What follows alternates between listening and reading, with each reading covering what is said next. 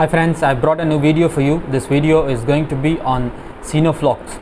Cinoflox has 125 milligrams of Ciprofloxacin HCl in every 5 milliliter of the liquid.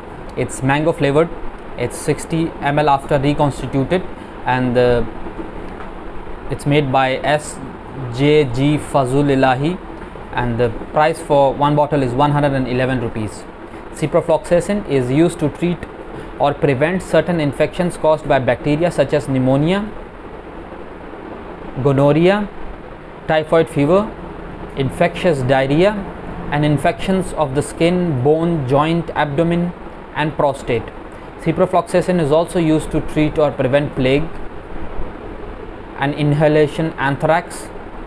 Ciprofloxacin may also be used to treat bronchitis, sinus infections, or urinary tract infections, but should not be used for bronchitis and sinus infections or certain types of urinary tract infections if there are other treatment options available.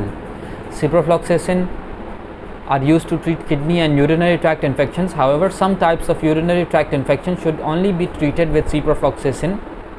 Ciprofloxacin is in a class of antibiotics called fluoroquinolones. It works by killing bacteria that causes infection. Antibiotics such as ciprofloxacin will not work for colds and flu.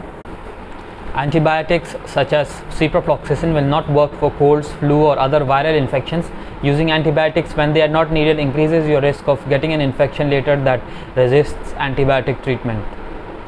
Ciprofloxacin comes as a tablet, a suspension, and an extended release tablet to be taken by mouth. These tablets and suspensions are usually taken twice a day, and when used for gonorrhea, the tablets and suspension may be given as a single dose.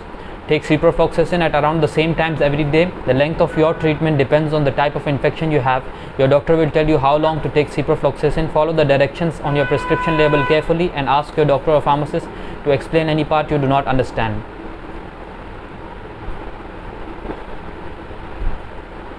Some side effects of ciprofloxacin include nausea, vomiting, stomach pain, heartburn, diarrhea, vaginal itching or discharge, pale skin, unusual tiredness, and sleepiness. If you have some serious side effects such as rash, hives, itching, fever, swelling of the eyes, mouth or nose, ongoing or worsening cough, please consult with your doctor. I hope you like the video. Please like and share our channel, subscribe to our channel. Thank you.